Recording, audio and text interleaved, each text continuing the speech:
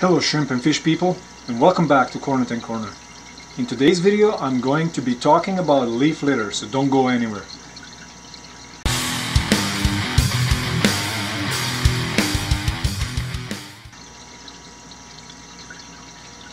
Welcome back guys.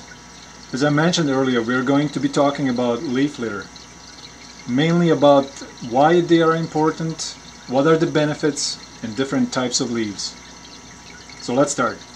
First question. Why are they important for shrimp tanks? Most of the shrimps that we are keeping in our aquariums come from mountain streams where oxygen levels are really high. Also, these streams are surrounded by many trees, so you can imagine the amount of leaves that will fall into it. So, what can we do to keep our shrimps happy? Mimic their natural environment. So how do we do that? We add leaves. And that brings us to the second question, and that is, what are the benefits of the leaves? There are basically three benefits that I can think of. First being shelter. As the leaves fall, they will sink to the bottom, possibly piling up onto each other, creating little piles, little pockets where shrimps can crawl into and be safe from other fish and other predators, or even when they're molt, they can hide from other shrimps because that's when they're the most vulnerable. Second benefit would be food. As leaves start to decay, there will be microorganisms feeding on it, creating biofilm. This biofilm is what the shrimps are eating in their natural environment and is the very first food baby shrimps will be eating. Now you gotta remember that these microorganisms are already present in a well-cycled tank, but these leaves will make them more concentrated in one area and make them easier for little shrimps to eat. This will also increase your baby shrimp survival rate. On the other hand, once these leaves reach a certain level of decay, they will become softer and then the shrimps will start eating them as well.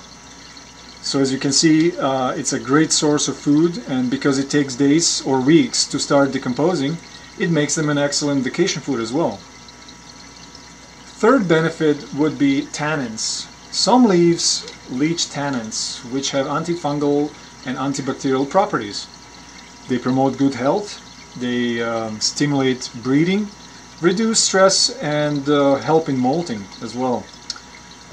Also, they can improve coloration. The leaf tannins can also lower the pH, which is especially good for shrimps that love acidic water, like the Caridina. Most Caridina shrimps, I should say. Okay, so now let's talk about some different types of leaves. For me, I categorize them into two categories, and that's hard leaves and soft leaves. Hard leaves are leaves that are usually thicker, harder, and they take a long time to decompose. Most of these hard leaves have antibacterial and antifungal properties, and the most popular ones are the Indian almond leaf, wawa leaf, I hope I pronounced that right, wawa leaf, and banana leaves. The soft leaves, that's the second type, are leaves that are decomposing in a matter of a day or a few days, and these leaves are mainly used as food.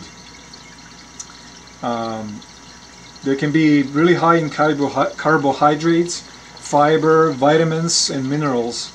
Some of these also help the shrimp maintain the exoskeletons and aid in molting process as well. One of the most popular ones used for this is the mulberry leaf. And if you look at these shrimps here, the leaf, this leaf right here, that's mulberry, this is alder leaf. Those are soft leaves. This leaf here is the hard leaf, and that's the Indian almond leaf. So basically these are used, you can see, this is taking longer to decompose.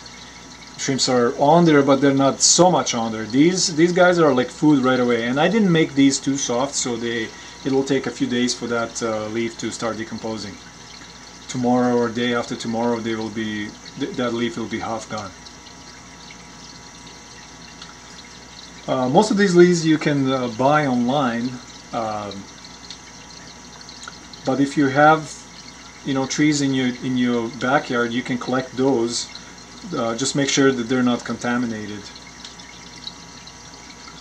And by contamination I mean pesticides or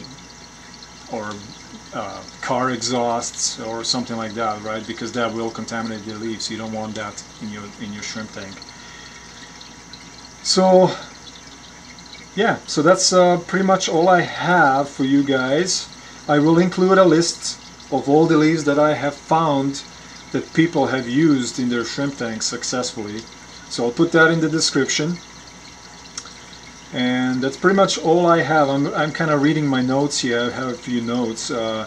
So yeah, that's pretty much all I have for you guys today. So hopefully you learned something from it.